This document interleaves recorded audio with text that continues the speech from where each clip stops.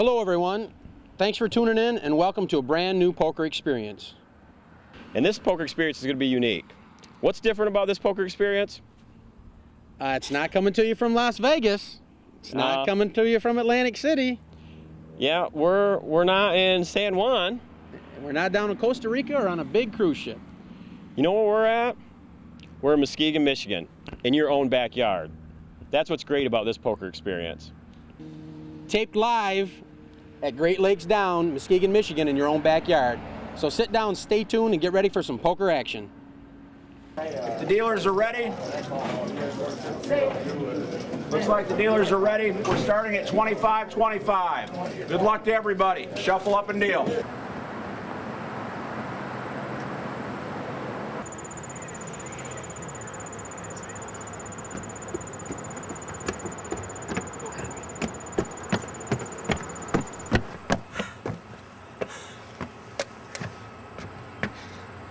Exactly. Brian, you need a little less McDonald's, a little more lean chicken.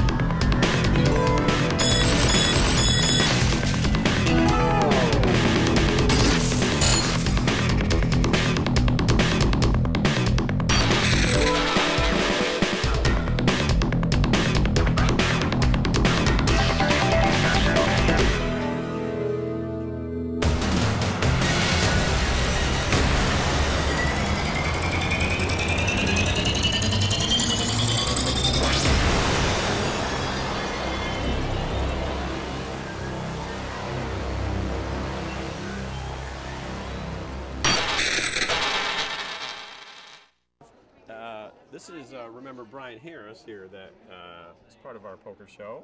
That's right. And we have Lou Harris sitting here, Brian's mother. Now, Brian, record shows that she's actually got into the money more than you have up here. She teaching you? Are you teaching her? What's the story? Well, I gotta watch what I say. We do still spend Thanksgivings and Christmases together. She plays a little more than I do. I end up working quite a bit, helping the charities out, but she's definitely come along. She's far better off here than she is at some casino pulling on the slot machine, and she really likes to gamble. That's where I got the gambling bug from, and I'm glad to see her here. She's taken down 3 trophies in the past, since January, I guess, and I have a grand total of, I need to take my socks off to count them. Oh, that's right, I have none. So well, I guess for now she's the queen of the family. Yeah, well, let's check in with Lou and see how Brian's mother's doing. I've been hanging out with your son all day, as you know. Yes, I know that. Yep, we understand that you're going to have to start teaching him to play. You've been in the money and you have some trophies, and we've added up what he's got, and it didn't take a lot of paper, let's just say. But you know, he plays well.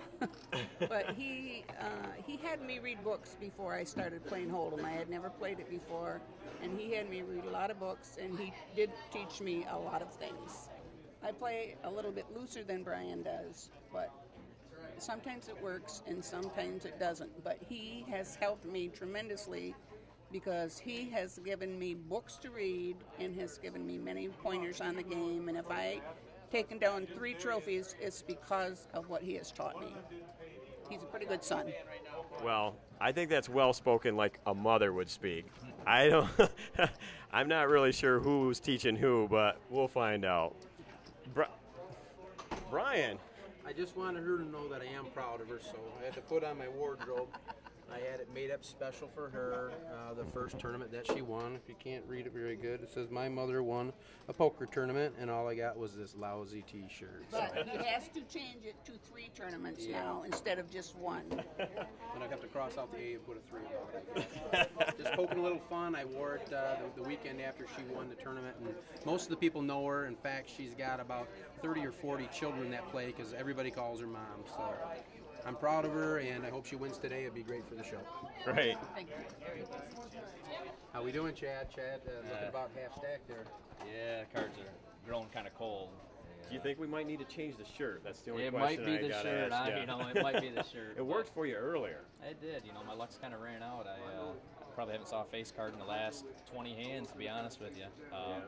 You know, and you finally get an ace with a small card or something, somebody raises it up. You know, cards I'd like to see a flop with, but you know, it's tough. How about the little yellow man? Is he bringing you any luck, and what's the significance of that card protector?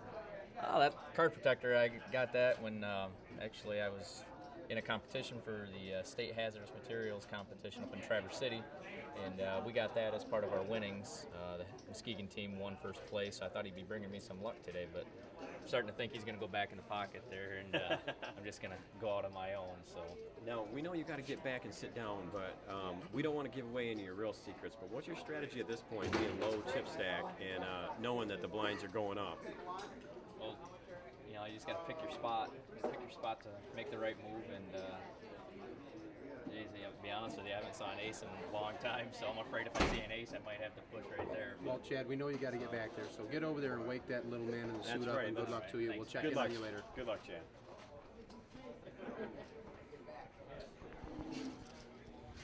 We got Chad sitting back down. He's got 300 in the blind. Next hand, the blinds are going to be going to 400 and 800. 400 and 800 in the next blinds. Apparently, the cards were no good again. Hello, everyone. We've plucked out one of the charity dealers today. Bruce Mabey's with us, and we're going to ask him a few questions of how he got started and what goes on at the track here. First question, Bruce, is how long have you been doing this? I've been doing this for about a year and a half now. Year and a half, yeah. How long have you been? About every weekend for a year and a half. Sure. How long have they been on the track here? We've been on the track since last November. Prior to that, we were on site in some of the various areas. Right, I remember Dreamers and the Elks and Polish Union. How did you get involved in dealing poker on such a regular basis? Well, I belonged to some of the organizations and volunteered my time to come out and help the organizations, and then I got semi-good at it, and was invited by other organizations to help them out too. Right. Which is fun. This is fun for me. Right. Did you have some poker knowledge when you started doing this? Oh yeah, I played poker. My father taught me how to play poker when I was about 9. Oh, okay. He would give us our allowance, and we'd play for our allowance. That's how a lot of us grew up. That's for sure. That's for sure. So, do you play poker now with these type of events? Well, no, I don't play poker anymore because my uncle had told me that there was no such thing as a bad beat in poker. So bad beat? Yeah, a bad beat where the hand is very close and you're like leading into the last card, and the last right, card. I know, but so why did you quit poker? Too many bad beats. Okay. Dave, you got any questions for Bruce? Yeah, Bruce, I was kind of curious, being that you're here on such a regular basis. You know, you've dealt probably a tremendous amount of hands, wouldn't you say? Yeah, I would say that. Yeah. Well, I was kind of curious. Do you have any, any interesting stories? Has there been a lot of action on any particular hands that stick out with you that you could share with us that would be entertaining? I do know at one time when one of our tournaments had come down to a heads-up where the two players were playing against each other. Okay. One of the players I gave 4 jacks to, so he had 4 jacks. That's a great hand. But pretty darn good. Hard to beat that. Yes, it is. In the same hand, I gave the guy 4 kings. The other guy. The other guy. Oh, 4 man. kings to end the tournament. That ended the tournament. The guy with 4 jacks, of course, went all in, and the guy with 4 kings, of course, beat him. Yeah. And you're still with us, Bruce? Yeah. I still to this day kind of watch my back when I'm going down the stairs to the parking lot. Watch out for that. He probably won't forget that one. Another question I had for you, Bruce. You've watched these people develop over the past year and a half, you say, and you understand the tournament strategies. Do you think people are getting better by coming out here? Oh, I think they are getting much better. In fact, I honestly believe that there are about 10 to 15 of our regular players here who could go and not necessarily make a living on the tour, but he likes Speaking to, of big he winners, likes to, he likes to think I that. won't mention to him that I did take 7th in the Heartland Poker Tour in Traverse City, which was a but tough. That's another story for Which is another a day. tough tournament, but it's Midwest, so you can go from there. Right. It's true, because I know a lot of the regular pokers. Dave and I play all the time out here, and we know that we've had regular placers in the tournaments in Manistee and the tournaments down in East Chicago, all legal casinos, and the tournaments up in Traverse City, and lots of people striving. We had some guys go out to the World Series and win their way into some events. Right. And And- I feel the same way. Definitely everybody's getting better, and this is like This a proving is- ground right. and a learning ground, isn't it? As good as the books are that you can buy on poker, and there are many, many very good books, this really teaches you more about poker than any of the books, because you're against a live person. You see, even when you play online, it's not the same thing. Playing online is much different than playing live. Absolutely. Looking into their eyes, Looking into their trying to eyes, read on them is a trying big to part get of a the game. tell on them, and one of the reasons why I don't play is because I think it's kind of an unfair advantage, because I know a lot of people's tells, and I don't think that would be fair. Knows people's tell. Yes. Well, I'll be we're going to giving have to you guys talk later off on. camera about that. I'll tell you my own strategy. It's not reading books. It's not online. I just keep these all the time. I understand it's a reasonably good starting camp. Sometimes I got the wrong color, but I get away with it. Brian has more than aces up his sleeve sometimes, Bruce. You know, Bruce, talking about how good the people are here, I did want to ask you one thing, and that is, with the people that are getting started or want to learn more about poker, some of them might feel intimidating walking into this room and that there's these good players and all this. Is there a certain amount of luck involved? And does somebody really have a chance when they come down if they're not a really skilled player? Can they still hold their own here? Oh, certainly. The pros calculate that there's anything from 12 to 18% luck on every hand. Pros acknowledge the luck factor.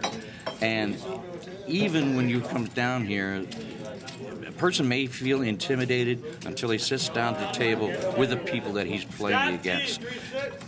This group of people that come down here, our regulars and people that just occasionally come in, are some of the best people that I know that you can learn how to play poker from.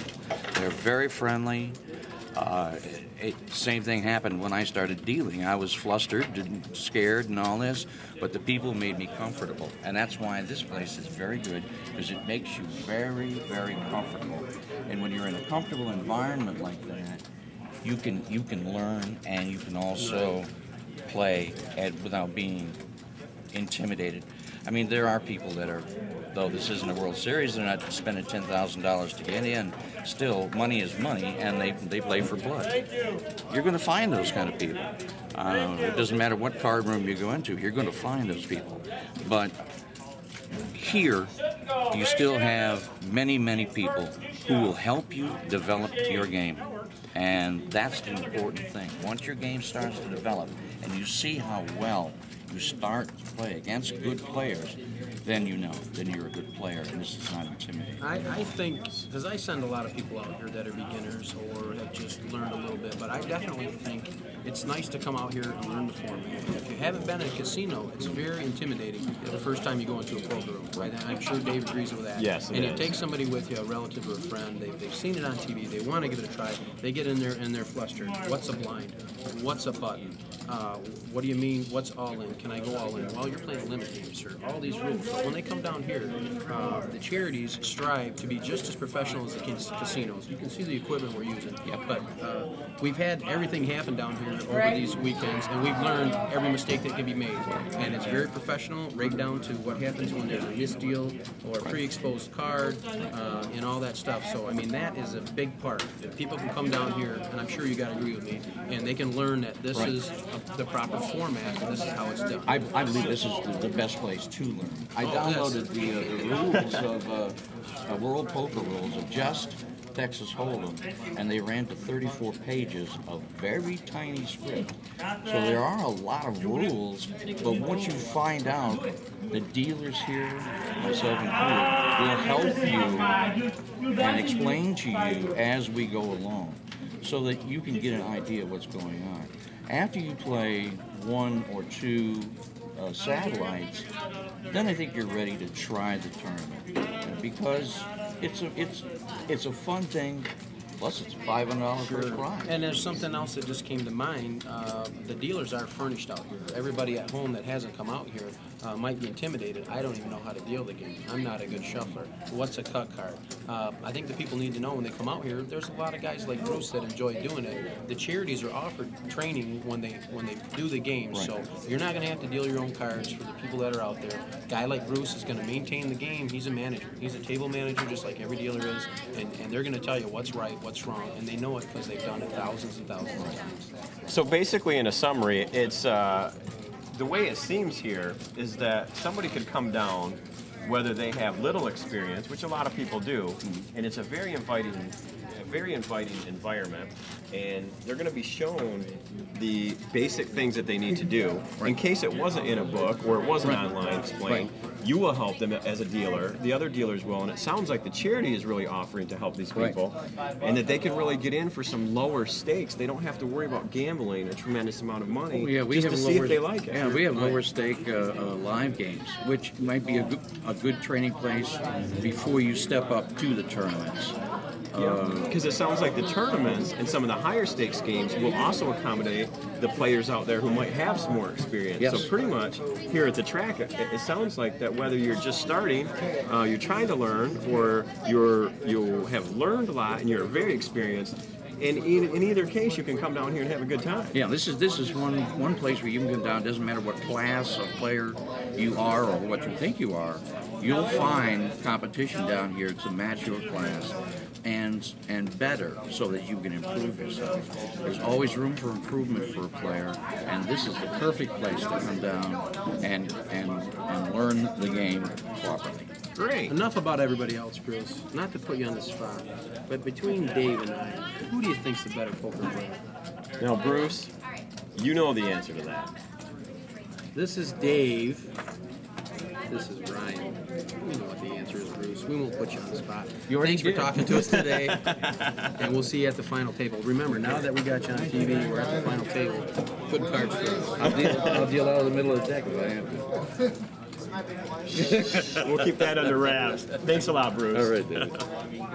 Different charities do different things for the players while they're playing poker, and one of the things the FOP has decided to do is they bring extra gifts in for any players that participate in the tournaments or even the cash tables. One added thing they did this weekend was we have this jar of chips here, and people were eligible to guess, any players were eligible to guess how many chips are actually in this container, and they were donated. They were able to win nice new World Series of Poker chip set.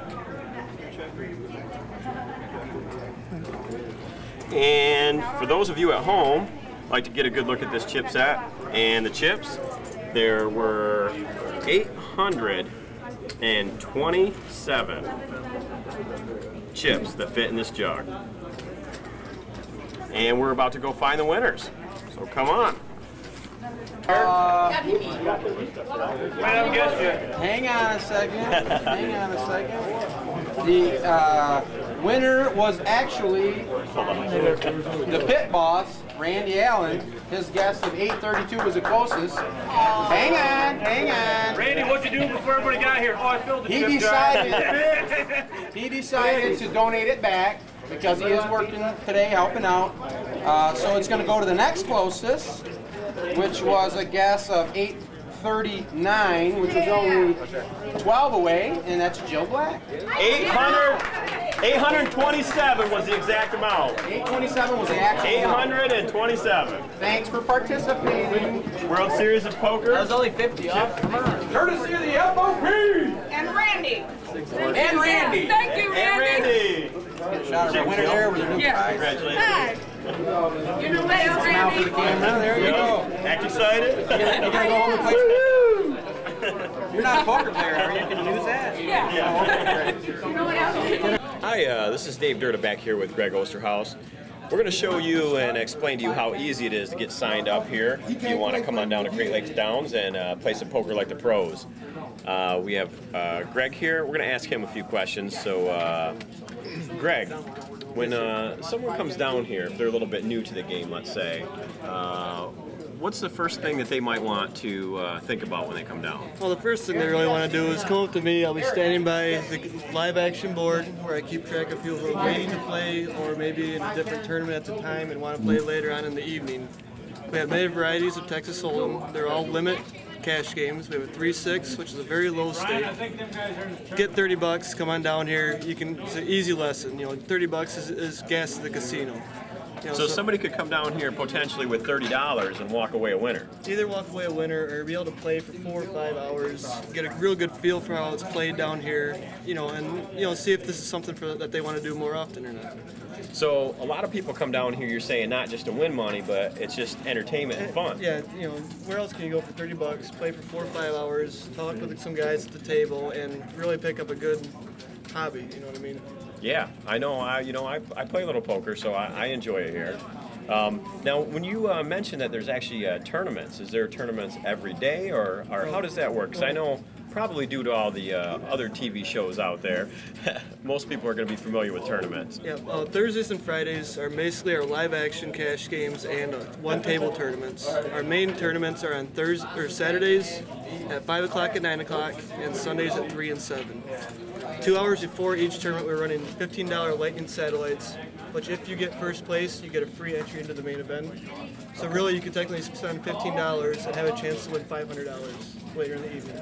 I got you. So basically, someone could come down here on a Thursday or a Friday, and they could sit down with 7 people, and that's just a whole tournament in itself. Right, so it gets you a good real feel for the tournament style, which is much different than live action.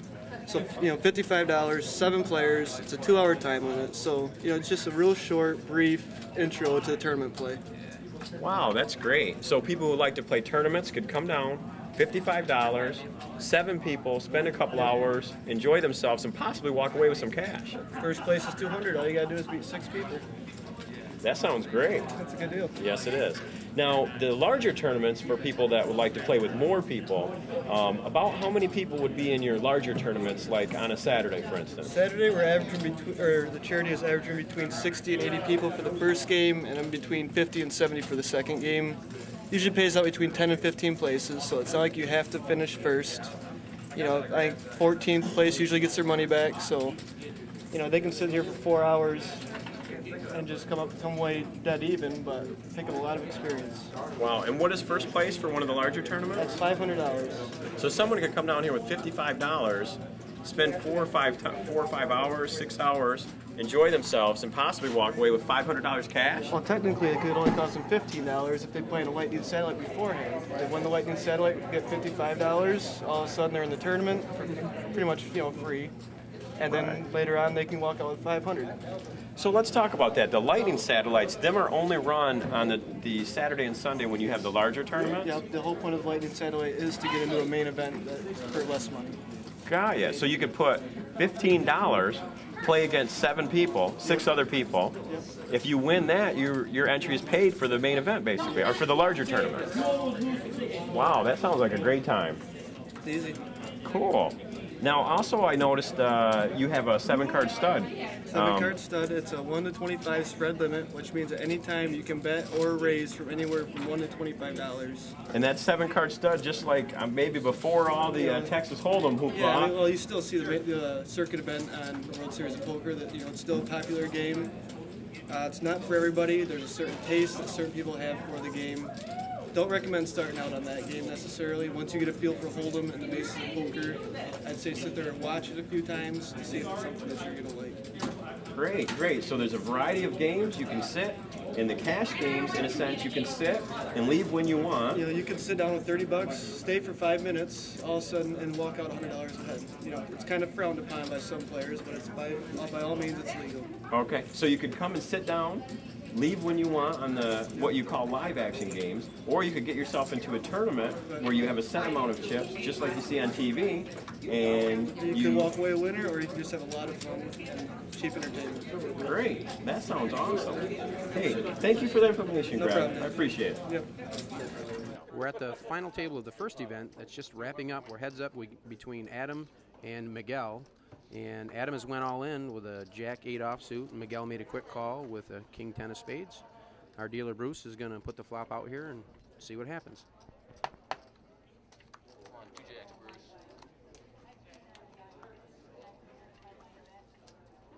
Ace-5 deuce, no help for Adam. Miguel has him covered. If Miguel wins the hand, Adam will be eliminated. Miguel will be pronounced the winner, the cash and the trophy. Queen of spades on the river, and that's it for the first tournament. Miguel takes first, Adam takes second. Get a shot of Miguel with the trophy. Thank you, Bruce. Thank you. Yeah, Bruce the dealer. Oh, Good job, Miguel. The trophy. Thanks a lot. Second. Woo! The second. I got a second. He's second, the first place on the first bet game. Thank you. Wow. We'll go interview. Hi, we're here with our runner-up to the first main event tournament for the FOP on Sunday. And what's your name, sir? Adam Furman. Adam Furman. So why don't you give us a little bit of strategy advice? How did you get as far as you did in the tournament? And what happened at the end there? What situation did you end up in where you ended up second place as opposed to taking the trophy home?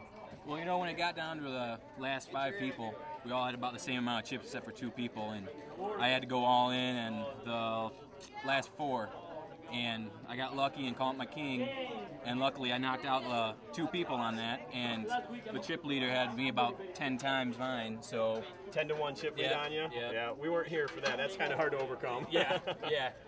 So I got lucky, and the third place guy got knocked out, and I had to go all in with my Jack-8. Hopefully I had 2 live cards, and he beat me at the end, though, and he played well all day, so... Great, great. Well, sounds like you really know what you're doing, and there's a reason that you got second. You beat, how many people were in this one? 61. So you beat out 60 other people. Congratulations, you did awesome. Thank you very much, I appreciate it. No problem. We've got your prize money here. $315 it was for second place today. $315 Adam earns. I'm sure he'll spend it wisely. Appreciate it. Congratulations. Thank you. All right. Okay, we talked to Adam. Now we're going to talk to our first place finisher in the main event from 3 o'clock, Miguel. Miguel, did you take any bad beats today? Did you give any bad beats today? I'm trying anytime when I'm playing, I'm trying to play my best hand. So no, anytime I got a good look. So this day I'm working very fast. Last week too. So this day I'm got my first place. You play solid poker all the time. You're always looking for 2 good cards. Yeah, I know. So no, anytime got good cards. The small cards sometimes win everyone. So sure. Any 2 cards can it's win. my lucky day. Thank you. Okay. Is this your first trophy? It's the second. It's the second trophy. Hold that one up good for them so they can see it. Turn it around. It's my second. It's my second. I don't play for too much time for personal questions. So when I'm trapped every day serve more best player. There you go, great. And you Thanks. beat out a lot of people today. You did a fine job. We watched you 2 different times. Yeah. And Dave's got some money Miguel, for you. I know that you like that trophy, but I have a feeling you might want what I have here. This is your first place prize money. Congratulations. So this is not nothing. The other one is my chip look. The lucky chip. The lucky chip. All right, thank It was you. your lucky day and you had your lucky chip. Well, good job. Thank Miguel. you. Thank you so much.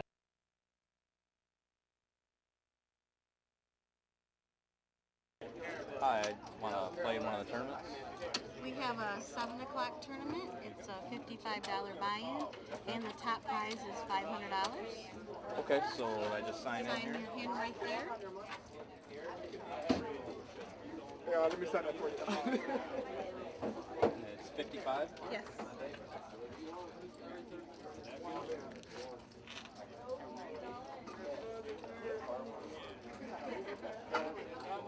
Thank you. And you're going to need to keep this. What is this? When you, as soon as they call the tournament, when you get seated, pick your seat numbers, you'll turn that in. How long? It starts at 7? Yes. What could I? Is there anything going on? What can I do? Do I just hang out, or what can I do in the meantime? Well, we have some lightning satellites going, which are $15. Okay. And the first place is $55, second is $20. All right.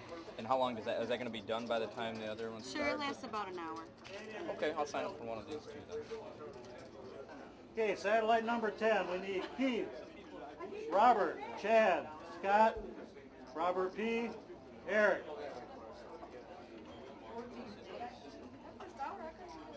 Satellite 10, huh? What satellite is this? Missing one person. Number 10? Satellite 10. Chad. What's this here? RC. Go for your seat. Robert. Top on the list. Yep. Seat. Yeah. Eric, everybody draw a seat and sit to your assigned seat number. How do I know which one? Oh, you're 5? Filming this now? What's happening? I guess. Hang on 1 second. Straggling. Watch over a good time. 10-minute blind. Satellite, right?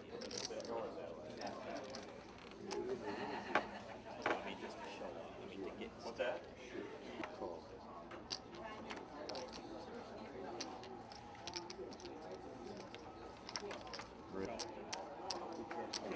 You guys speak up at all, too.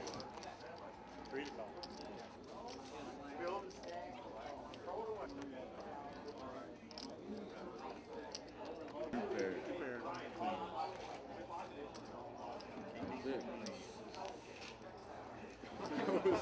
Wait, sir.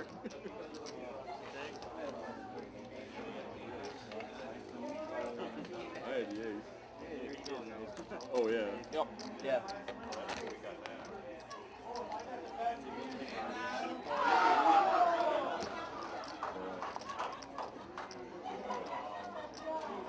Hasn't stopped yet.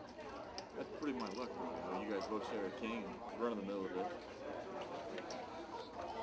Run in the middle.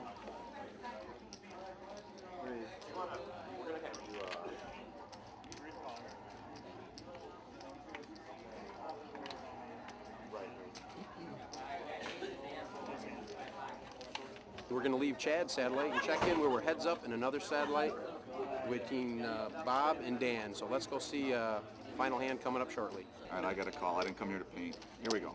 I'm all in. He's all in. I better look now. Now, what Bob did was Bob pushed his money in because his chip lead is so substantially large over the competitor that he felt it was mathematically correct to go ahead and throw his money in without even looking at his cards. Plus, I'm not real bright. I got a full.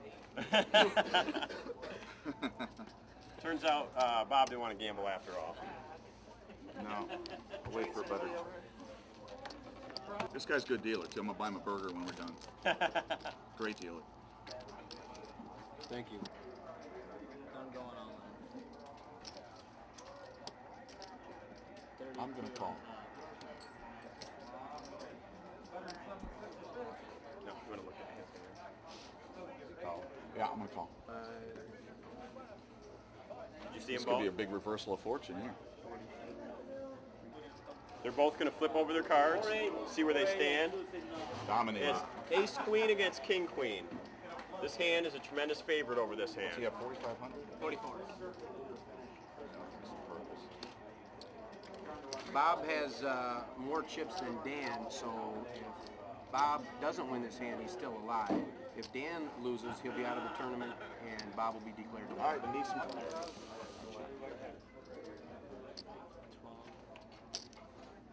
1,200. Take it.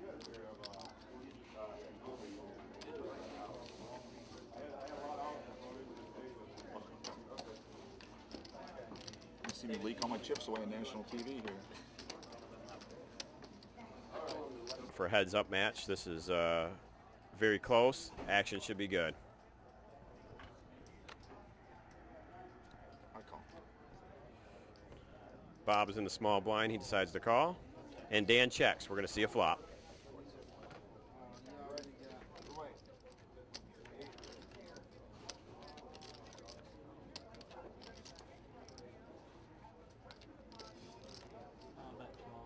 Action's on Dan first. He bets 1,200.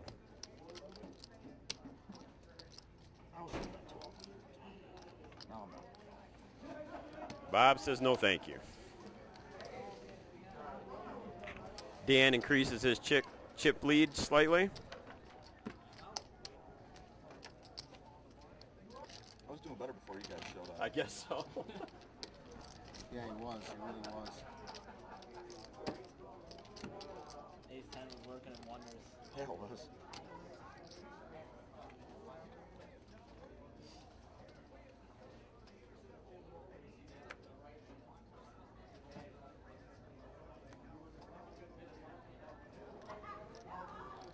I'm all in. He's all in.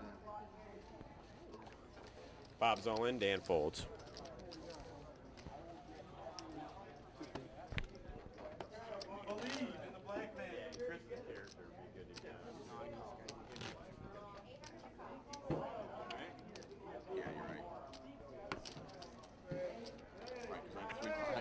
Yeah, I wouldn't have called with.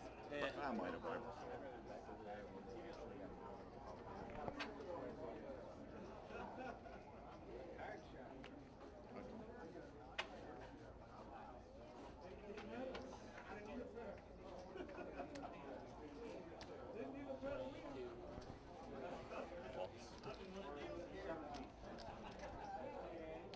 Every time we turn the lights on, you start Hollywood.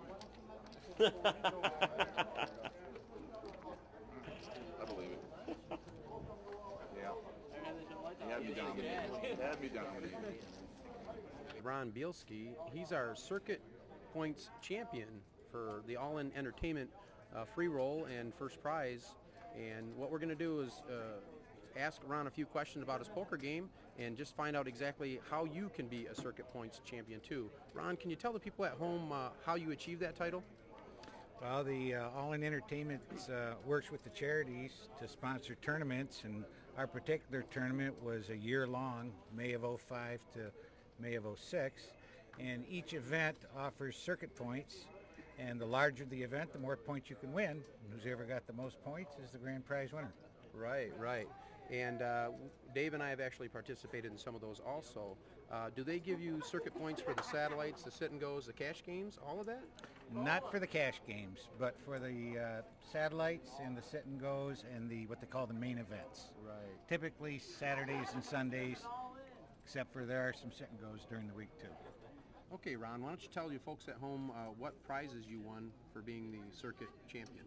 Well, because it's a year-long tournament, there were a lot of prizes. Got All-In Entertainment polo jersey, All-In Entertainment hat. I got this jacket. Wow, that's nice. Says I was the circuit champ. Circuit champion, 2005, 2006. Great. And of course, the grand prize was an all-expense paid trip for two to Las Vegas. We stayed at the Mirage for a week, and we played in $1,000 satellites trying to qualify for the World Series of Poker, which we weren't successful at. So what you're saying is someone that comes down here could play charity tournaments, win the circuit event, might get a trip to Las Vegas or some other venue, and we might see them on a bigger TV show taking down some major cash. As a matter of fact, if you watch the World Series of Poker, and what's the second segment, when Dan Harrington goes out, you can see me in the background. Wow. I was That's a spectator. Awesome. There was also a couple other prizes that were very nice. This Got a little bling going on there, don't you, yeah, Ron? This bracelet is our No Limit Hold'em Circuit Champion 2005 through 2006. But probably the thing that was the most prestigious was when we give out the seats to the tournaments, they assign them by the tables, and the poker greats have their table names. You know, Howard Lederer and Phil Ivey and who have you. Some of the greatest pros out there. Some of the greatest pros out there, and because I won the circuit championship, they named one of the tables after me. That's so if you come awesome. down here, you can play at the Ron Bielski table. That is awesome. Play right at the Ron Bielski table. Awesome. This is just one of the many satellites. The winner of a satellite does get their entry fee. They win the entry fee to the main event. And Bob looks down.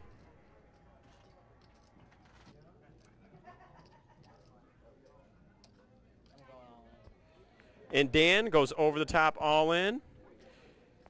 Now Bob is in a situation here where regardless of what his two hole cards are, there's not many hands he could fold due to the mathematical odds of him winning and the amount of money in the pot.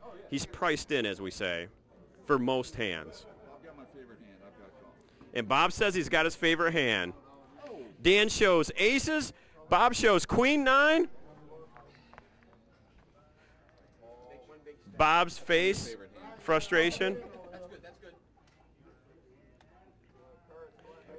Bob is way behind. Bob is probably at least a 4-1 underdog. And Bob does not want to see clubs. And the turn shows it would be he's drawn dead. I paired the board better than anybody else did. And Bob shows a pair of 9s, pair of aces, and pair of aces wins. And nice job. Bob is knocked out of the satellite. Congratulations, Dan. Welcome to first place. That's not my favorite hand anymore. Bob might have to change his favorite hand. Chad might feel like he has to make a move, or he might have good cards. We really don't know. And he shows a pair of jacks. Jacks, monster. It might have been a little bit of an overbet there, don't you think, Dave? You know, in this type of tournament, you know, I think every chip counts, but it's hard to tell, Brian. Hard to tell. That would have been a perfect trap hand, is my point. He links in, gets Bob to raise. He's got him crushed. The only thing is, the only thing Colley's going to get is Bob's going to have a big hand that could possibly beat him. So I think maybe it was a little bit too much of a raise. Yeah, you know, maybe you're right. I think maybe you are right. Action's back on Chad. Quickly folds his suited 3-gapper on Robert. As David said, it's going to be timed out. We still got, I believe, one more round to go. He makes the call. Okay. Scott's contemplating. He could simply check and see the flop. He decides to raise 1,000 chips. Bob quickly calls. We got some action brewing now. Bob's down to about 1,600. Flop 4, 5, 8 with 2 clubs and a check. Queen of Hearts on a turn with a check. 6 of clubs makes it interesting. Possible flush, possible straight. Scott throws out 1,000. Robert can't make the call. Scott flashes an ace and a 7 of clubs for a straight on the river, right in the guts. Bob's in desperation flats now with his chip stack. And the king high is going to, no, 6s for Robert. He doubles up, plus picks up Chad's small blind.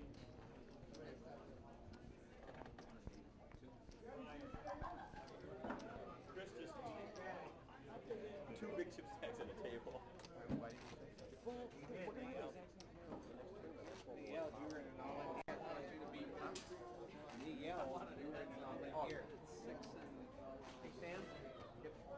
A little slower so I can let people know if there's any outs or anything like that.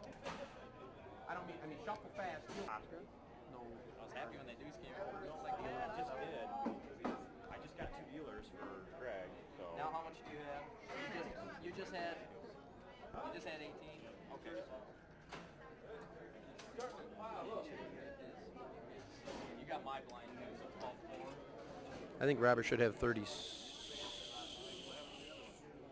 16, 16, 32, 36. You got 36? 36, you should have 36.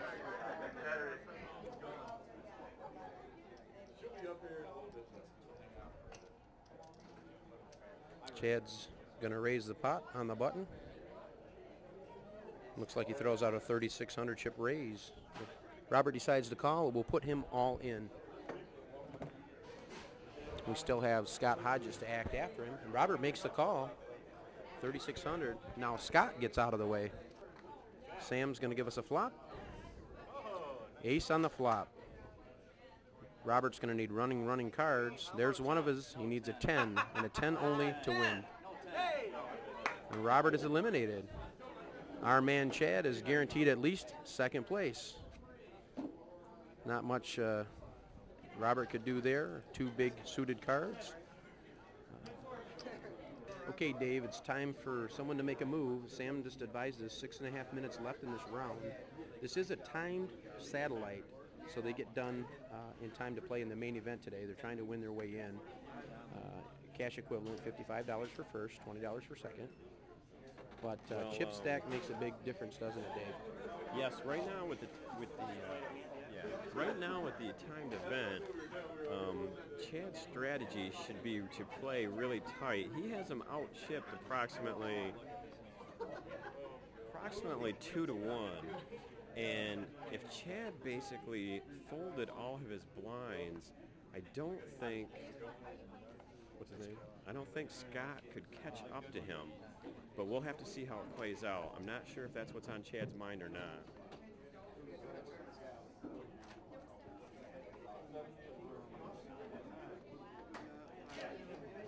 Well, folks, we're going to talk to my partner here, Brian Harris, and we're going to find out a little bit more about the charity itself, because the charity is the reason that we're able to hold the tournaments here at the Great Lakes Downs. That's what gives us the ability to allow players to come in and actually play poker without having to travel distance to go to a live casino. So, Brian, I know that you're actually a member of the FOP, and that is the charity that's sponsoring this event. Tell us how that works and why you choose to do an event like this. Sure, Dave. What the people might not understand is, how can this be legal? Well, it's legal because the proceeds are going to charity. What we have to do is file for a license with the state of Michigan. We have to be a nonprofit organization that's been in existence so many years with officers and bylaws. You have to fit the criteria, not just anyone. The state will qualify you first and let you know. We pay the state a small licensing fee to have one of these. They were originally millionaire parties with blackjack and wheels, but poker is so big now, they've added Texas Hold'em tournaments and live games as fundraisers.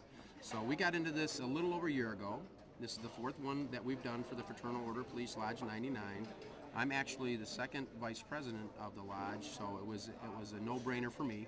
I enjoy the cards, and it was an easy way to make some money for the FOP. And what we do is we basically donate the majority of the money we make to other charities. We've sponsored our Canine Dog, we've sponsored Special Olympics, My Cops, high school marching bands, Little League baseball teams, cheerleading teams, back-to-school programs, golf outings, Boy Scouts, Girl Scouts, and all that. Well, Brian, the Fraternal Order of Police, that charitable organization, most people hear the word police, and they would assume, and I actually assumed before speaking to you that meant the funds are going toward like police cars and uniforms, things like that. Is that how it works, or is there other things? What actually does the Fraternal Order of Police do with the funds that they generate? That's a great question, Dave. Because we're nonprofit, all we do is maintain our lodge. We have a lodge up north for meetings. Some money goes for support for police stuff on the government level, changing the laws for the better of the police officer, or maybe insurance policies for officers killed in the line of duty. Fraternal Order of Police is behind all those. But what we do locally with the majority of our money is we just give it right back to the community. They send in letters requesting donations. It might be a high school hockey team. It might be the Girl Scouts, the Boy Scouts. Of course, tops on our list are like Crime Victim Services Unit, where they come out if there's a tragedy. They come out and help the Sheriff's Department. The K-9 program has asked for donations. We do everything from Little Leagues on to weightlifters that need money to go to another country. If it's a student athlete from the area, we've done all that before. Special Olympics. So it sounds like there's a pretty blanketed community goal that you have, where you just pretty much give back to the community. It's not, even though it's the Fraternal Order of Police, the funds that you raise go back toward anything that helps the local environment. That's a great way to put it. You put it better than I did, actually. Yeah, it's we like to help other nonprofits, of course. Nobody's out to make the money here. It's to go back in the community and help them fill the void for their own fundraising needs. Actually, we're just a big fundraiser, and they come looking for a fundraiser from us, and we help them out. So when someone supports the FOP charities or any type of event, they're actually supporting many different causes. Exactly. I don't know if the footage has been in yet, but we've got a big sign in the back that we've listed some of the charities. I went back over the past maybe 2.5 years and pulled out from our books which organizations, charitable organizations that our lodge personally has made donations to, so the players here can see where the money goes. Well, I sure appreciate you having this event, and I know that you're a player and you like participating in these events, and hopefully that gives people a better understanding of what the FOP is all about and what the funds for an event like this, what them funds are actually going toward. Well, I'm glad you appreciate it, Dave, and I'm glad we had the time to tell the people at home how this works, and let's get back to some poker action. That's right. Let's go. Excellent. Great TV moment here. Scott Hodges has just declared all in the dark. No, He knows he's got a... Brian, I think that he's waited a little too long for this move. Absolutely, absolutely. Chad looking, thinking. He wants to win it outright. He calls with an ace-9 unsuited. That's probably only 60-40. Scott has a 10-6 unsuited. Sam gives us a flop. And all regardless of what happens, I think this shows Chad's inexperience. And Chad is the winner. Pair of 9s on the turn, held up. Good job, Scott. Scott needed a 10 or a 7. That was an aggressive play. Chad's aggressive play. You pulled off a win there, first place. Congratulations, Chad. Thanks. What were you thinking at the end there when you had that huge chip lead and it was heads up between you and Scott? Oh, Scott's a regular up here. You know, he's a good player, and I'm glad I got to play heads up against him. But probably the worst player to play heads up against because you never know what he's going to come up with. You know, he's a good player, and you know, the cards just fell right today. We were discussing your last move at the end there, and we had wondered if you were willing to put your chips at risk with such a little amount of time left in the tournament. Could you explain your strategy there? Yeah, at that point, you know, we were down to about 3 or 4 minutes, and I knew I had him dominated, and I figured I wasn't going to push anything extra than maybe aces or kings or something like that, and then he went all in the blind. The first card I looked at was the ace, and I knew that, you know, I stood a good chance. The point we were making, Chad, was you didn't have to play a hand and you could have won the tournament. But we appreciate your valor in trying to take it out like a man. And he did go all in, so it's going to work out, and it worked out. The best hand did win, although he probably had about a 40% chance of winning. And with that double up, it would have changed things tremendously. But you were right, only about 2 minutes to go. And you've played a few of these before, but we congratulate you, and we hope you have success in the main event. Is that what you're going to do with your payday? Absolutely. I'm going to go sign up right now before it's too late. So. Okay. Great. All right. Thanks, Get up guys. there and good luck in that, too. Yep, good luck in that, and we'll be talking again in a little while. All right, thank you.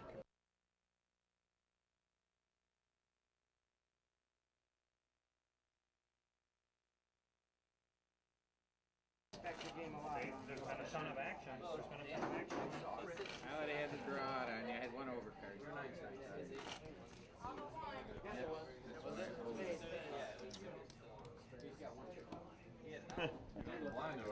Next hand. I'm going to go dark next time. No. No, you're crazy. Really? I live on the edge. Whoa.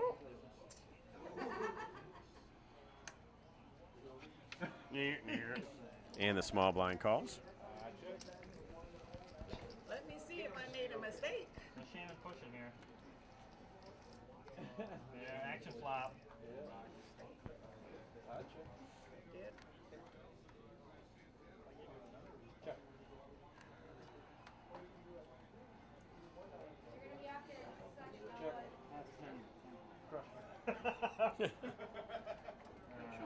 I absolutely blew it. I'm going to go all in the sand. Him to go out. Thanks. Maybe he'll fold. I don't know. Is he out now? Yeah, you should fold. You should fold. He's in now. I can take money back if I do, so I'm out. Now, Todd with a chip in the chair, still in. 7 players left. He has his chip. He's all in the dark. He has no choice. He has forced in the big blind to put his chip in. Todd is now harassing other players. He's got to call 4. Forced to call 4. Randy looks down. Does he want to gamble? He puts it in. Dave, they're stealing our drama. We can't turn the cards over. I know. Thanks to Ron. Oh, I hit that. 58. I don't think Todd has. Have you looked yet? No. Todd has still not looked at his cards. 58. And they're checking it down. Let those guys turn first. See what you got to be. Aces and eights. Nice answer. With a king. And Hey. whoa, possibilities. You got a possibility, Chief. Or 7 or 8. Yo! Chip in a chair. Live to play another day. And Todd Todd has tripled up, 500 to 1,500. And Todd did not make enough money. He is all in again in the dark. He has to win again.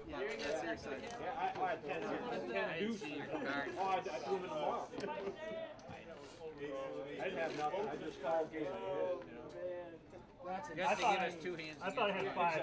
I did call 5. Right. No way. I can't read you guys, but. That's good.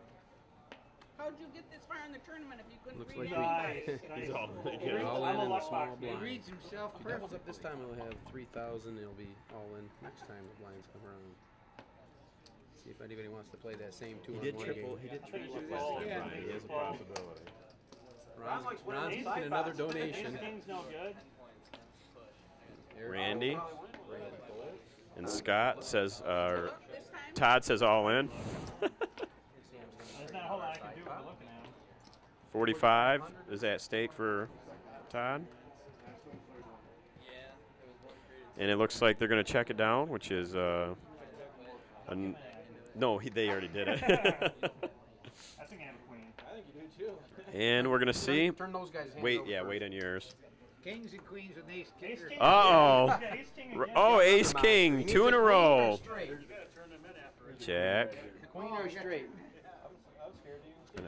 Oh, he's got a jack. He's got it. A 9 or a queen? Ace, 9, or a queen will win it. Oh! And Todd's out.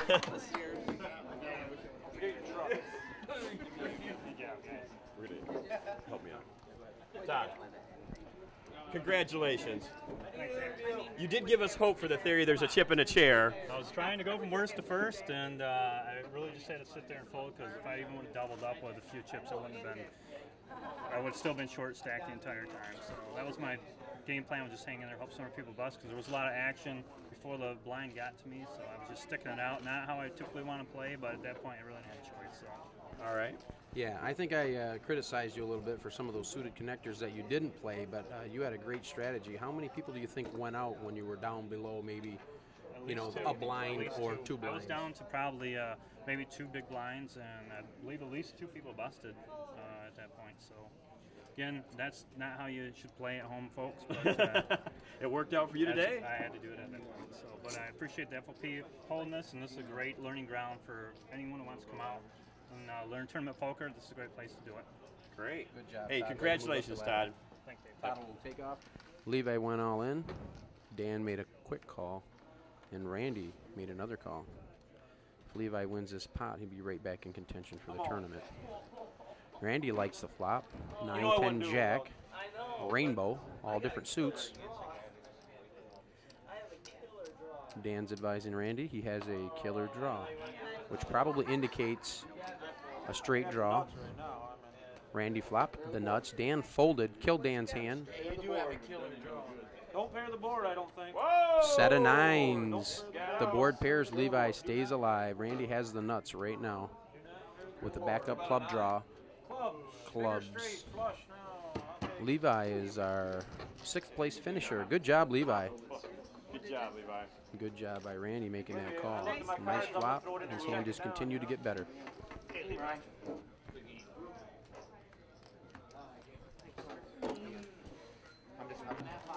The blinds are at 3,000 and 6,000 for another 5.5 minutes. After that, they go up to 4,000, 8,000. Chips are pretty well distributed. In case I don't beat him and you would have, I would have been. Dave, who's the chip leader, Dave? Dan's still the chip leader? 2 of our featured players still alive. Ron Bielski, Ma Harris, Randy, Eric, and Dan with his lucky clover hat.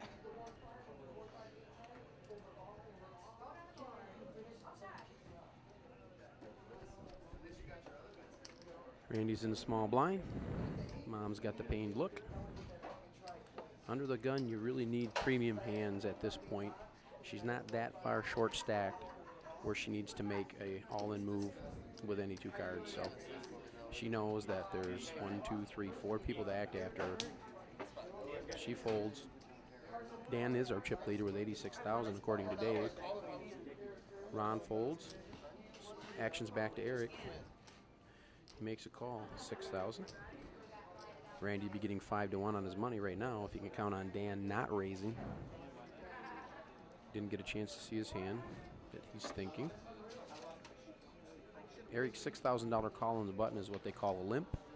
He could have a large hand waiting for someone to make a move and trapping them. Or he could have a couple of suited connectors just wanting to see a cheap flop. Randy throws the 3,000 in, Dan checks. 18,000 in the pot. Sam gives us the flop. Ace, 8, 10. Another rainbow, all different suits. Randy will be first to act. He checks, Dan checks. Eric's going to make a bet. 10,000 chips into the 18,000 chip pot. Randy quickly calls. Dan gets out of their way. 2 of hearts on the turn. Makes a gut shot straight draw and a flush possibility. Both of the players in this hand are actually previous winners. Randy's won, I believe, 3 times, maybe 4. And Eric won not too long ago. Kind of new to the circuit, but he's been at a few final tables the past few weeks. He's making his all-in move, 25,000. Randy's measuring it up to see what he'll have left if he loses the hand, and he makes the call. Sam's going to count it down to make sure there's an accurate amount in the pot. This will probably be our new chip leader.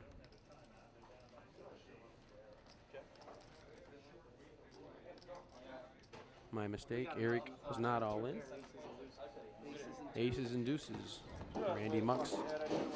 Ace-jack for 1 pair of aces. He had him out kicked. Eric caught his, basically his 3-outer. Still 5 players alive, and that was a big pot. He's definitely in contention against Eric and Dan. All in for 10,500. Ron goes all in. He's the short stack. 10,500. Eric takes a peek beneath his lucky glasses that he borrowed for today's event. Seem to be working some magic. He's going to make the call, and all in with a call. Randy quickly out of the way. Dan doesn't want to play. Mom has a decision to make. She could just call. She would be getting about 6-1 on her money, 5-1 on her money. She can almost make the call with anything. She probably has a big hand. She doesn't know what to do. She makes the call. Ron could triple up plus on this hand. 2 players still have chips, Eric and Mom. So we can't just turn the cards over. Ron will have to see what fate deals him. A check and a check. Flop was king 6, 7. 5 on the turn. 9 of hearts on the river. Check and a check. Eric turns over ace-jack. Mom has a queen, 2 of diamonds. Ron is our 5th place finisher, Ron Bielski. Showing the audience that he still has what it takes, and that circuit championship was no fluke. We'll see if we can get an exit interview with Ron. Another good job. Good job today, Ron. Glad we picked you as one of our feature players. We knew you'd come through when we picked you out. You came in 5th place. Didn't look like you had a lot of chips. Was there much you could do? Did you lay down any hands that maybe you should have played, or did you just do the best you could with what you had? Well, you always think you did the best you could. There were hands that I might have won if I could have seen more cards, but not many. It was the way they ran, and it's like I said when we were talking earlier, the idea is to get to this final table and getting the money. That's what wins circuit championships. Right, you'll get a slew of points for this, and it's actually a fresh, maybe the 2nd week of this circuit season. Yep. So anybody watching at home can get down here and jump in, and no matter where they finish, they're going to get some points and work towards that circuit goal, which we don't know what the prize is going to be yet, but it's going to be something similar. They've shortened the circuits up a little bit so people can concentrate a little bit more instead of dragging it out. But right now, obviously the chip leaders, one or the other, you know, Lou and Randy have good games. Actually, all 4 have been champions before. Who would you put your money on? Right now? I don't know. I like the way Eric's been playing real well. He's been aggressive when he needed to be, and he's been calling people down. Dan's very good. Oh, all four of them are very good players, including Lou and Randy. Right. You got an all-in right there. There's an all-in right now. This is important. 7-8 for Eric. Randy went all in with pocket kings, and Eric called because of his huge chip stack. Looking to get lucky. He's pretty dominated, but as you can see with all the chips he has left, it isn't really going to hurt him to lose. He actually flops an open and straight draw. A 4 or a 9 will eliminate Randy. Randy's hand lives. Pocket king should live. Was an excellent flop, Eric. Well, thanks for your time again, Ron, and we hope to see you next week and see you at the next final table. You always put on one of the best events. The FOP's great. Did you win anything today from the FOP? 5th place, that's worth money. Final table people get a World Series of Poker souvenir chip. Hey, thank you very much. Congratulations, you can't say you didn't win this time. See you later. Okay. Congratulations, Ron. Thank you. E, you're all in? He's all in. Good luck, bud. King, queen. You got an ace. Oh, ace king. Come on, baby. Hold up. Ace, baby. You got it. E, what's up, baby? Good job, E. Stay alive, buddy. Give me some skin. Don't leave me hanging.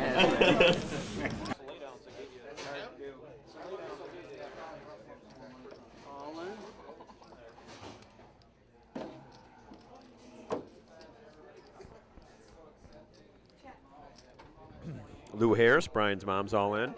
Brian, your mom's all in. It's like more than 28. Maybe it isn't. No, it's 28. Looks like Eric's counting his chips. Could have a possible call. I love you, Lou. Oh, Eric calls. about 2 impossible hands. This could determine the fate of Lou Harris, Brian's mom. I think one of them. I think I know who Brian's hoping for. 28, 20 to you.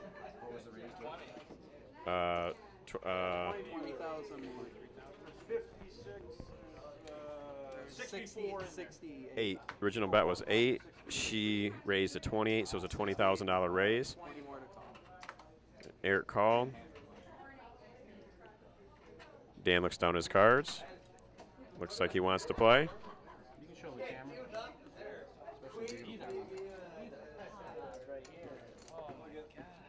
Show the camera, Dan. You're thinking so hard, man. No, he doesn't. 3-1. Still have money. Are you all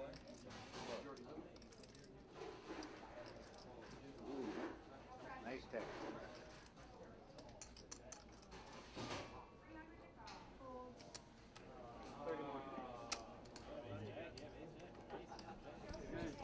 Eric makes a quick call, turns over ace-king. Lou outflops him with aces and jacks. It'll take a king or running diamonds. They should never shake hands ahead of time. No help on the turn. No help on the river. Lou triples up. Good job, Mom. Fighting hard for one of those FOP trophies. Eric had a dominant hand pre-flop. Sometimes it's better to get lucky than be good. I'm going to be dead for another week. And you call? Yeah. You call pre-flop. Oh, so she's got a ton of chips. Yeah, she has tons of 68 plus, she had 88. She got 88. 88 out. A lot of respect around the table. We're here with the 4th place finisher, Eric. How are you? Eric, looks like you had a good day today. You were chip leader just some time ago, and I know with the blinds going up, things can change quite a bit. But why don't you tell me what happened in your own words? Well, Miss Lou went in with about 26, and I called and had her pretty much dominated, and she caught the queen to pair up, and that was 26 of it.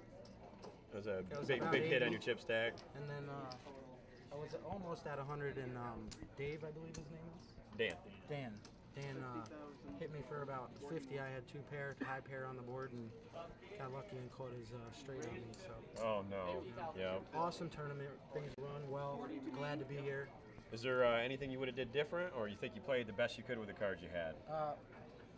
the last hand, Mhm. I would have probably went and took a nap for a couple minutes instead of we calling never that like, all in. yeah, we never like to lose. No, so no. congratulations. So you got Thank you, sir. fourth. You're gonna get yourself some cash. So Yes, I good will. job. Thank you. Yep. Everything's great. Thanks.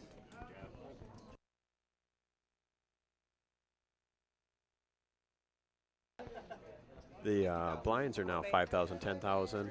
3 players left. The average chip stack is 80,000. He's raised 50,000 additional on top of the blind. They wouldn't have to be very good. He shows ace queen suited. At this point in the tournament, you're going to see very aggressive play. The blinds are a large percentage of the average chip stack. When your total chip stack is only 8 times the big blind, most pros will tell you to make a move. If you'll notice, due to the time restrictions and the high aggressive play, the more hands players can get in will help the payout. We have a Diba. He is actually assisting the dealer and speeding things up so that players can get more hands in. This will allow them to get more play for the time allotted that they have. He'll be shuffling the cards when the dealer is dealing, so that the cards are ready to go.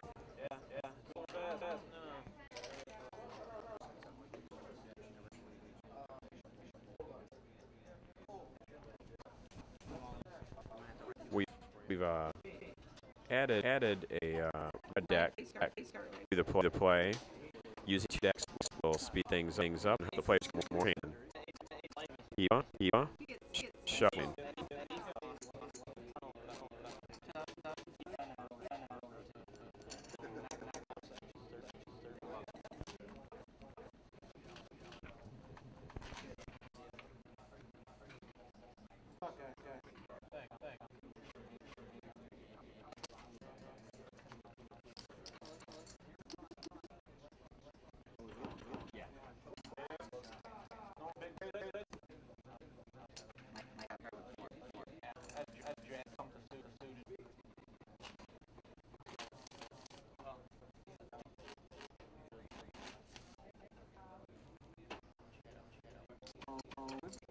And Harris is all in.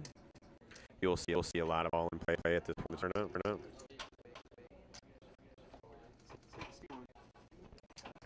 Randy looks down at his cards.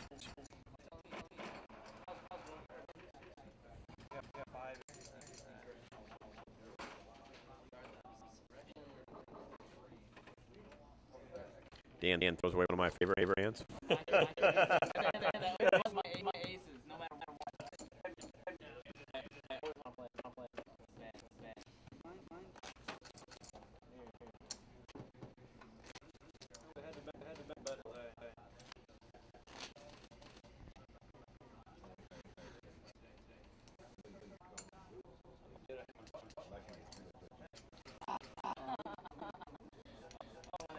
Lou seems to be putting the pressure on. Dan and Randy are feeling it.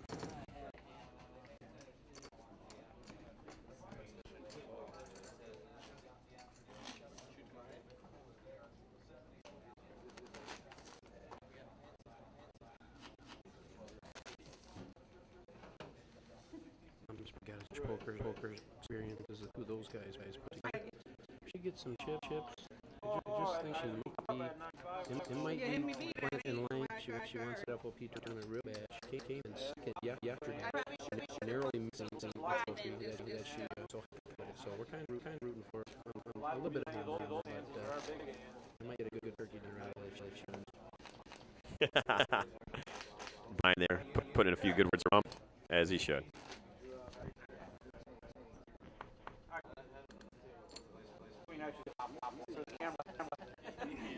And we're going to see a flop. We have a call. Lou is out of the hand. 5-5-5.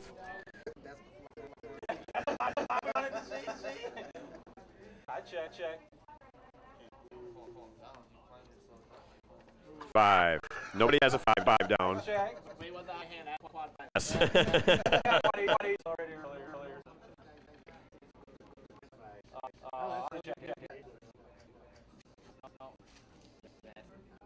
Oh,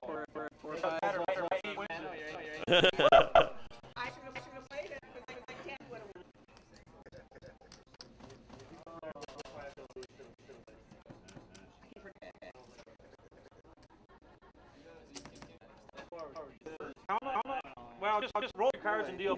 We'll count them after. We got an all in. Dan made a move with Jackie off suit. Lou made a quick call. 8-9. She does have the lead, but it's probably 60-40. 3 jacks.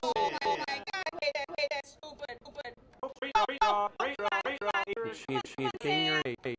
Straight break for Lou. Takes out 3 jacks.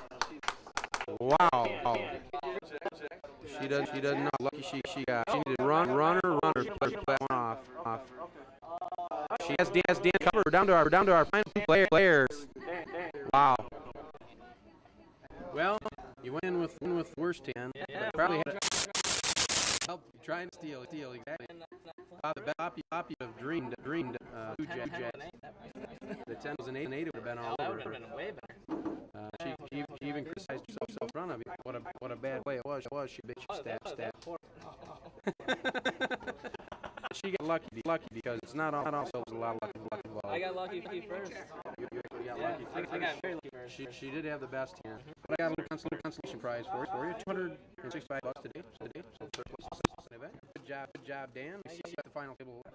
If you had to pick one of these 2 here, and there's differential, who would you to win tournament? Both great players, and the chip differential, Lou.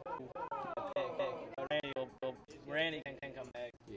Very easily. Double ups and Okay. Well, flat. Yeah, you're big. I called. But I raise you and want. I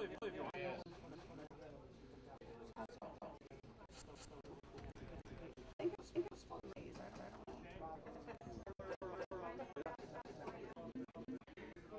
Well, I'm gonna call you, but I just don't know. Take them down. If you guys want to chop and play out later for the trophy, that's fine. It's gonna be on TV for the winners.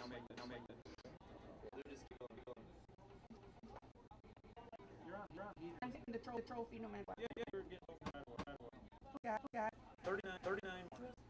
Yeah, I'll just say call. Or not. We're just count them. Take your time. Call? Yeah.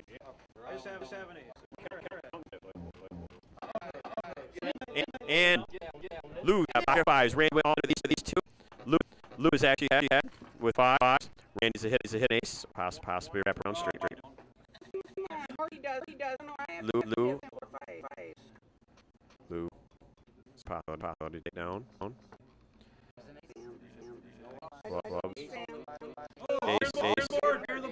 Oh. Now, reason a situation where if king or a 9 comes ace high, will play 5 will be a game. Let's see the river. It's a 10. Lou's 5s hold up, and Lou right here. Here's the money, trophy, and the money. And she's getting tugs. Wow. All right, let's get up here. Oh, have such a back moment. You do all day, some places. What do you think you did right? Is there anything you did wrong? And how you feeling right now? Feeling pretty good. Lou's a hard customer. I have a very hard time beating her. She seems no matter she has that or the cards. I played a hand terrible at the final table and had an ace jack and I didn't raise the flop like guy with ace deuce got 2 pair on me and gave him about 40 grand with shit. So I still ended up getting second, but it played it terrible. But overall pretty happy. Already had been in money quite a bit, so obviously you do something right. And Brian? The one thing is a lot of people don't shorthanded like this, Andy. You've been here a lot. Do you think that gives you an edge? I realize anybody can get here, but I think that play really well when you do get here. Maybe a lot of people that don't find tables don't get 1 to 2 or 3-handed. Do you think that gives you an advantage on the other players? Oh, certainly. It's like any more experience you get. Obviously you're gonna get better, but a lot of the games I play in, I play pretty aggressive early, and sometimes get your short stack, and so short stack quite often. And a lot of these fine tools, you got man ships pretty tough. So it really is. Did it feel like maybe the crowd was from just a little bit? I knew that going in, so I wasn't really worried about that. So I just I play my hands, and I want her to play her hands, so she wants to play them, and just where they may. Well, good job. We'll get some place one for you today. We appreciate it. Great, good job. Congratulations. And here we have Lou Harris, hold that up so we can. The FOP first place champion. You can see the glow in her face. Brian, since this is your mom, I'm going to give you the honors here. All right. How did you feel when one flop 3 jacks and you did runner win? Felt very upset. Let me tell you. I thought sure.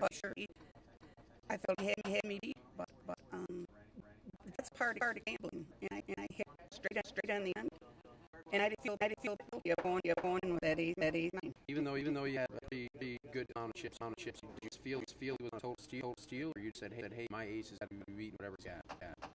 I had watched Dan play, and I felt that I had him. I had the best hand when I went. When to win. Was it trophy actually mean to you? It means to me in the first three trophies I won.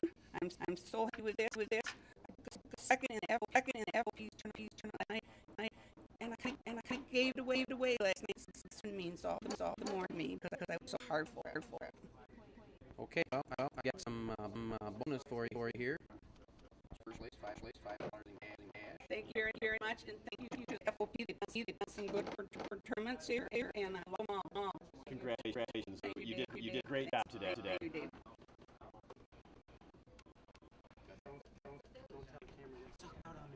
You know what I brought up was he had the best hand.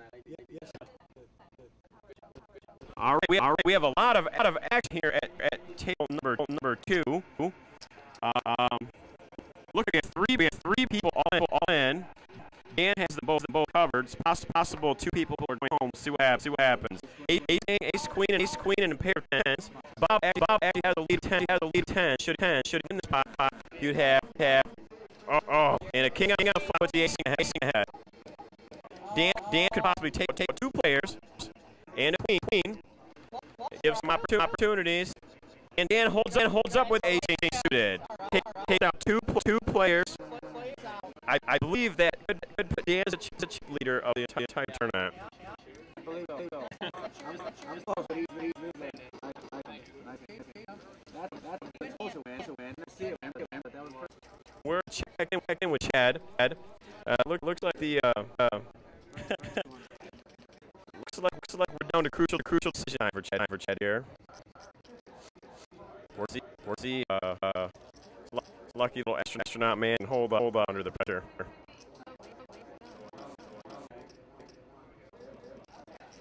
We have a raise to 3,200. The blinds are 4 and 8. It's 4 times the big blind. The raise is an all in from first player. We have a caller. Chad has yet to act. We have another caller. And Chad folds. We are going to see the flop. We have a lot of action in this hand.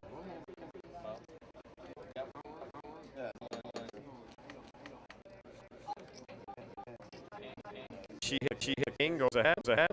Long the ace doesn't come. She dodges the ace. She gets She eliminates 2 players. In Chad's last hand, we've seen 2 players knocked out. The tournament director has filled in spots and brought some more players over just to make sure we have an even playing field on all the tables. And Chad is now going to have to put out 400, with approximately 25% of the entire chip stack. Quite frankly, there's not many hands Chad could fold in this position. He has seemed to be playing tight. And we're not sure what he's waiting for, but we'll find what happens here.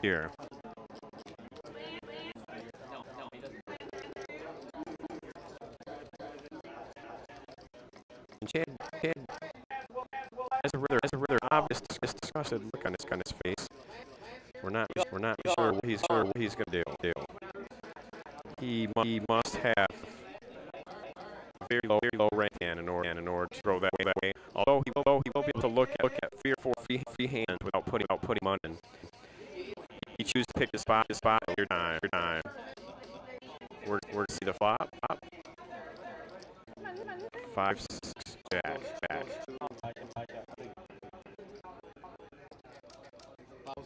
It's a $1,000 bet.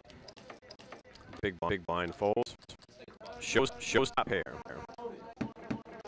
Now more than likely, Chad's standard tournament play he will have to go all in before we get to the big blinds. So within the next 4 or 5 hands, we'll see if Chad survives.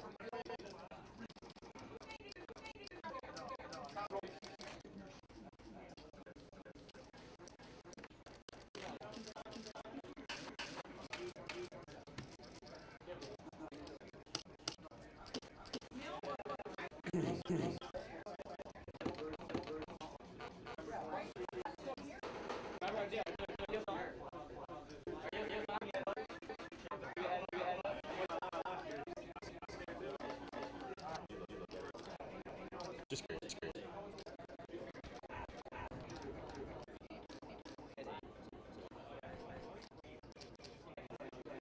And we have raise, and Chad down at 6, 9. It throws it away. Wait for a better spot.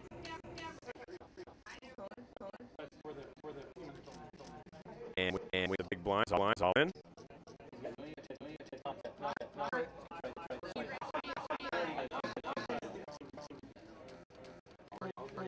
Yeah. And he's all in. It's been called.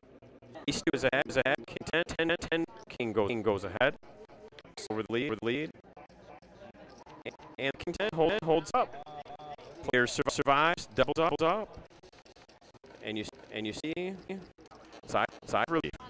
And a smile. There we go. We lost 8 more players down to 26 chips to wide, but it looks like desperation time for the man. 1,600 chips. And average deck now is over 9,000. Brian, I think it's safe to say that the fuse is lit and the time is running out. Yeah.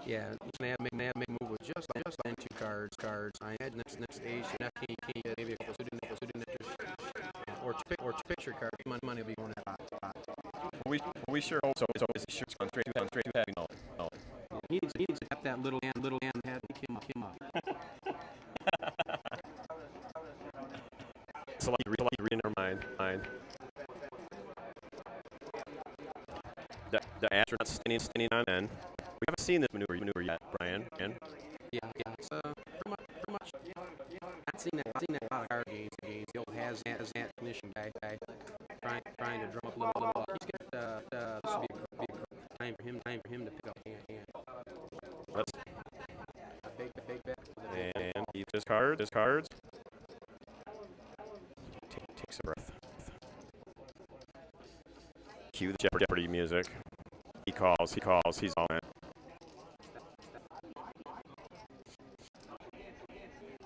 We had a chance to look at his card, and he's got an ace, deuce, off. They can't flip it because the other 2 players, Andy and Sean, have money. They'll bank it out. Dad won't know stage till they turn their cards over. Obviously, he's looking for something on top. 10, 9, 9, 5. No help yet. 2 other players check down. Queen clubs on the river. Turn. 4 club on the river. Bet. Candy's thinking. Chad's on life support.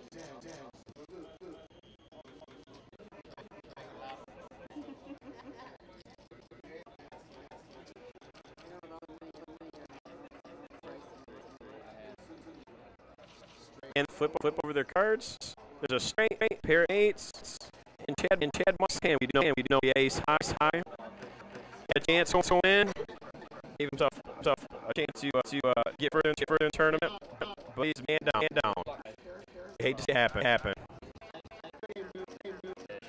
Chad, what do I get at the end there? I saw an 8 since the beginning of the career. Since the break's been gone for all along now, and last time I saw I went with. I had a chance to pull up. I just went with the best cards that I had.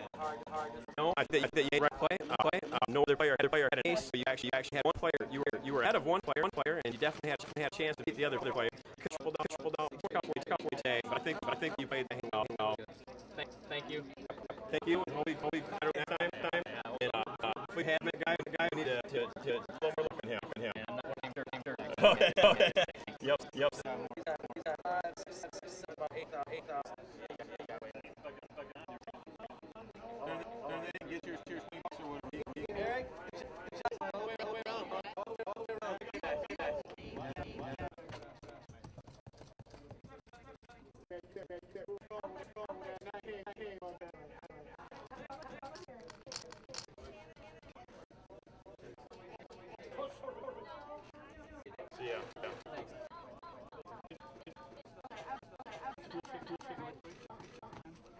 Up here. What are you trying to do?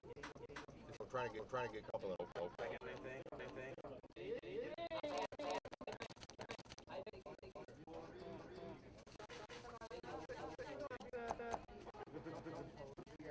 You want to shoot him?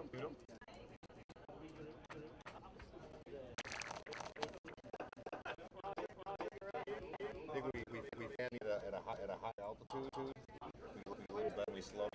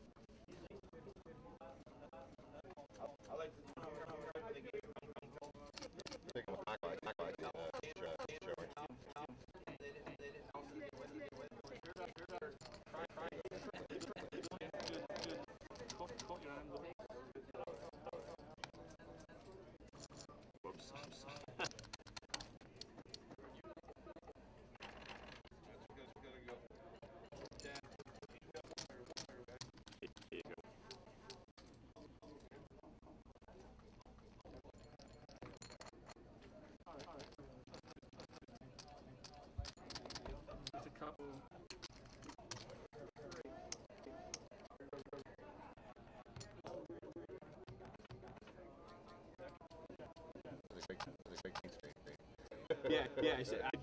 I do this pretty fun. I can do it every time. It spins back because this is.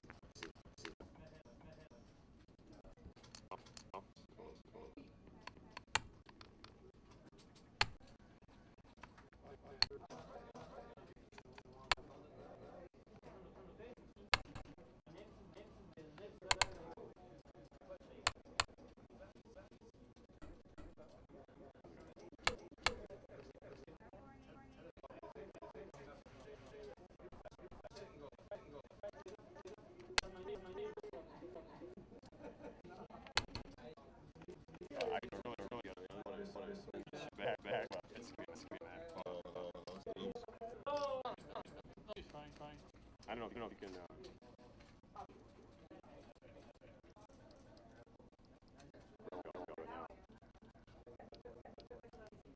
Of course.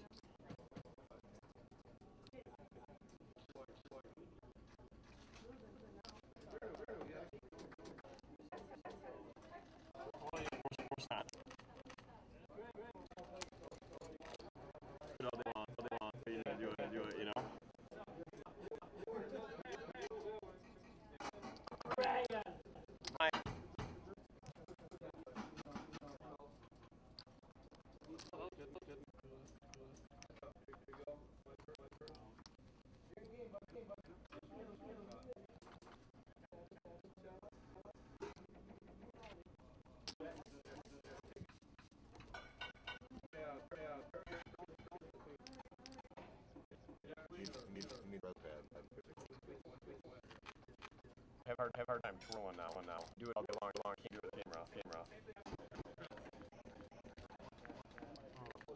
Do it, bro. Can't.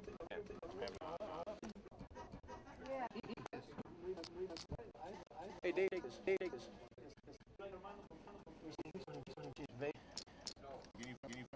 I can't fan over the shit, man. Let's see who's left. You missed it all? Let me see here. I'm doing it all day, and I can't do it there. Yeah, you're just do an action expert. But I come on, I'm gonna see on Dave go over direct two. I can do over. Alright. Good for me. There you go. Over. I don't know what we can do. Shuffle.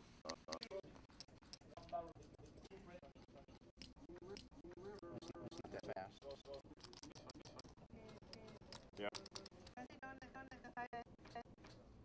No. Oh, no. Those slow guys, actually. I was going. I need that again or not? How can we? Can you riff on the good day? Yeah.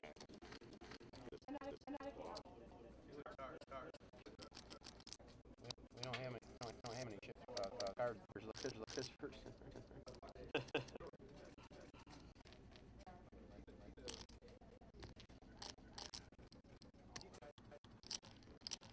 Alright, now what you do? You edit one out, or you edit one time?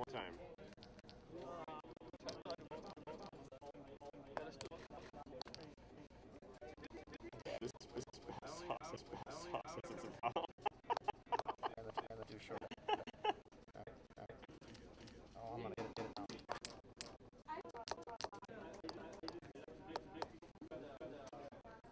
I don't really think we're gonna be hope guys. I got one. That's good. That's all we need, right? Mom? Oh, that's candy. This one?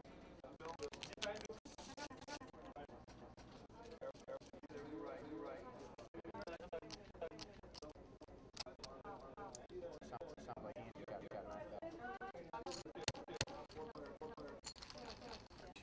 Let's go get some. Main event. All right, we're gonna head to main event where there's only 12 players left. Looks like Ron Champ still in. Brian Harris's mother looks like she's still in. Unless we have a pretty substantial tip. You're all at the same table. So check in and see how everyone's doing. Run. How you doing there? Looks like you're about 25,000. The average chip stack is about 22. So Ron, the search champ, is just above average. Looks like he's doing well, but he'll have to continue to play and accumulate chips to win this one. Boom. Looks like have just a chip average. Still hanging there, doing good. How are you feeling about the tournament? I feel really good about it because I placed in the money, but I want that trophy from the FFP. So I'm going to fight down. So maybe this one for Brian a little bit. All right. Well, good luck though. Look, we got no win before we talk to the chip leader here. Got 7 against King 6. Player on it. 7 told. Oh, and there's a King 6 on flop 2 pair. That's gonna be hard to overcome. You need a 7. And King 6 takes 7. Player down.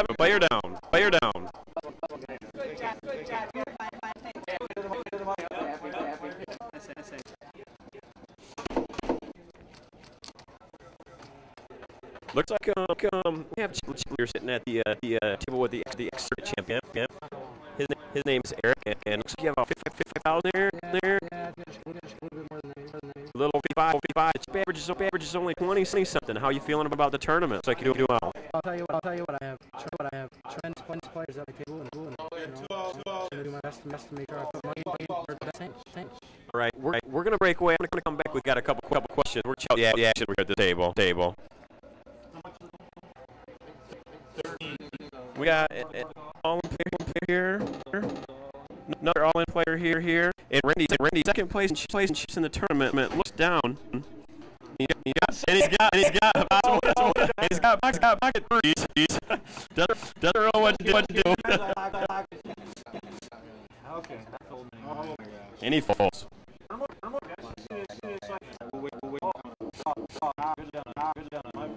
It would have been down into the streets. 9 against East at offsuit. Oh, help on flop. There's 9. Hasn't covered. Player down. Blue down. 9 players in play. 9 players. That means that Lou and Eric and Ron, everyone's just moving money. Every single swing right now will get paid. They're all in the money. So see how this turns out. Notice.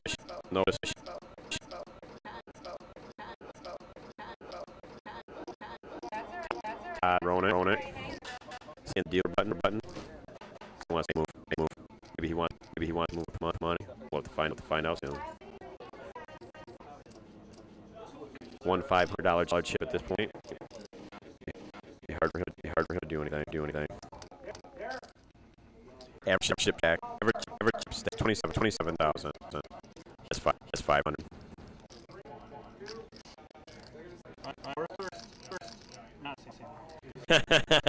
He's full. We all in. Looks like the former cheater had a tough decision today. We're gonna get it. Where they all up.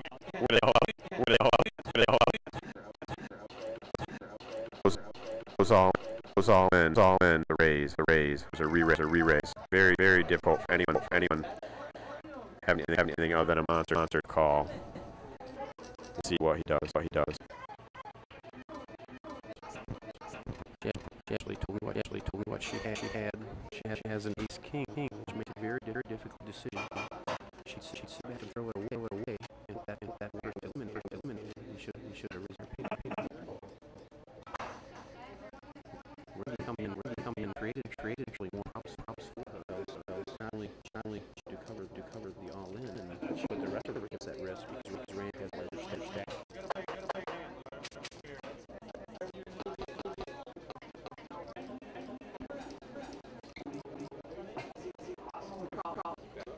She just calls.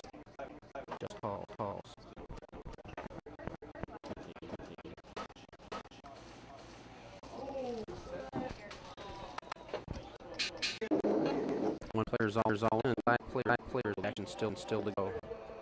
Gonna be an action pop. King 3, 2 hearts.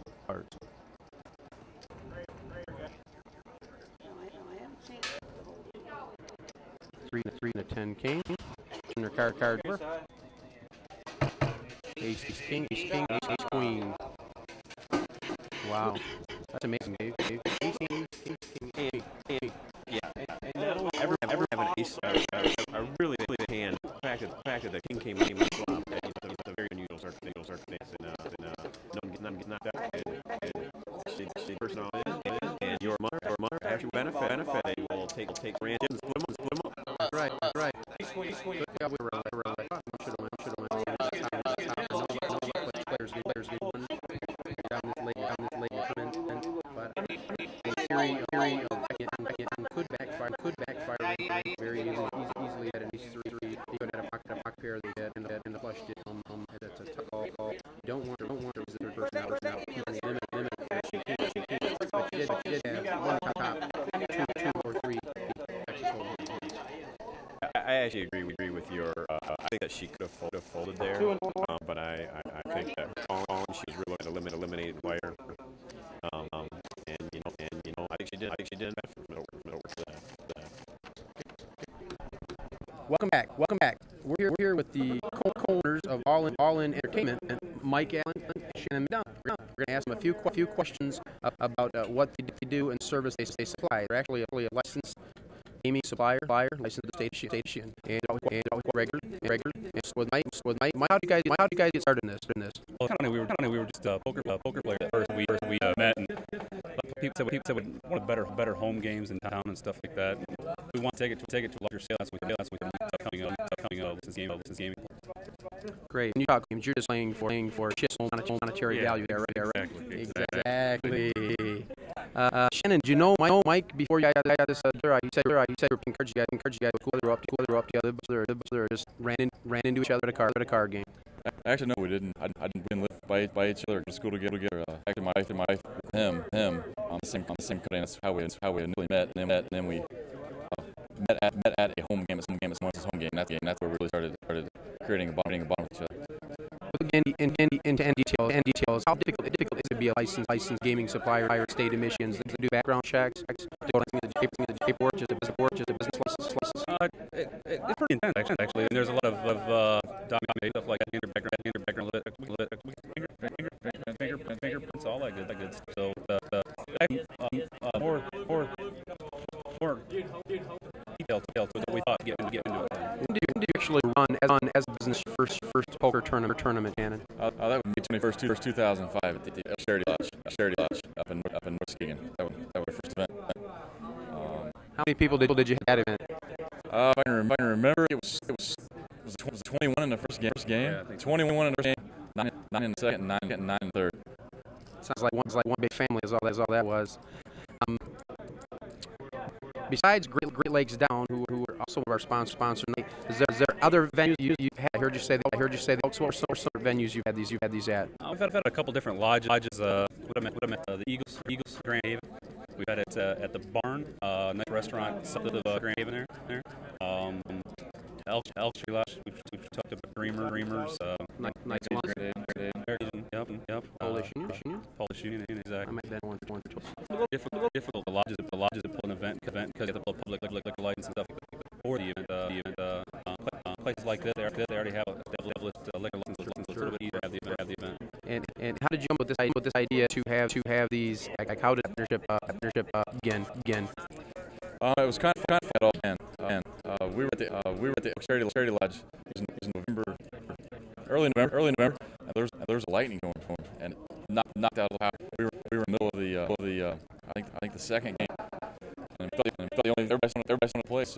So Mike here went out to grab some home lamps, and in the meantime he was out grabbing lantern flashlights. And some of the other players had grabbed flashlights and some minor lights. Put them on heads, and we started playing, and we finished that game. And we started the third game. And about 2 minutes after power had, or after that went over, power came back on, and then Mike and I said we wanted to do the paper, the story, the paper in the story, and we got a call from the manager, Bob Williams, breaks down, and that's how the Let's look charity on door 3 or 4 of you guys, and I think you're probably scheduled for quite a bit of days in the future. Yeah, it's been great. With Molly, every night he comes up to us, hey, can we do something like this? Kind of walking through the paces and how to get stuff like we're looking at every Thursday, Friday for the rest of the year, and we're booked pretty much just Thursday, Fridays, and Sundays. But we're looking at Wednesdays as well here in the future. Awesome. And if a charity wanted to get hold of you, I talked about it briefly how a charity needs to qualify and send in and apply for lots. But if they did get hold of you guys, what's the best to get hold of either Shannon and Mike? We do have a number 616-335-950, and there'll be somebody to answer your calls because they have.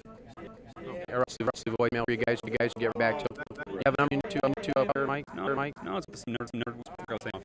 Okay, now we're to the nitty-gritty. Both you guys are poker players, right? You occasionally. That was the thing question we were at earlier when I asked if your friends. Shannon told me that they used to be friends, but that was before they were partners. So, Shannon, in your mind, who's the better poker player, you or Mike? Oh my gosh.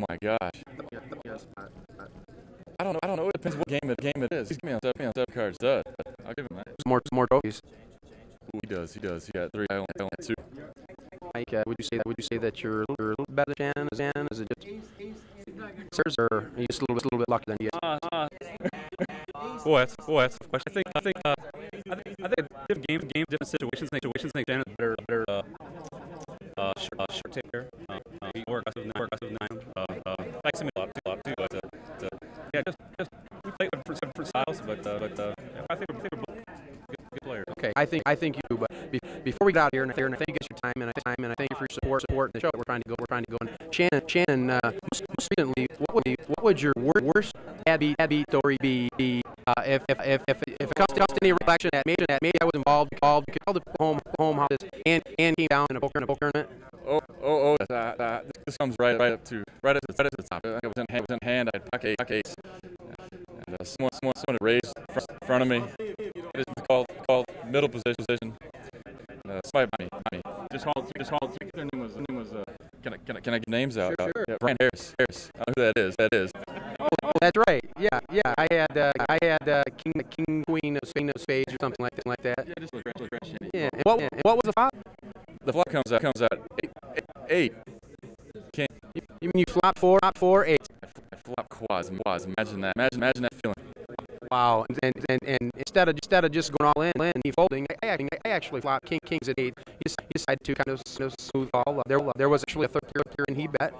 And how did you and he bet? You called and I called. I felt really good. He bet. I called. You call.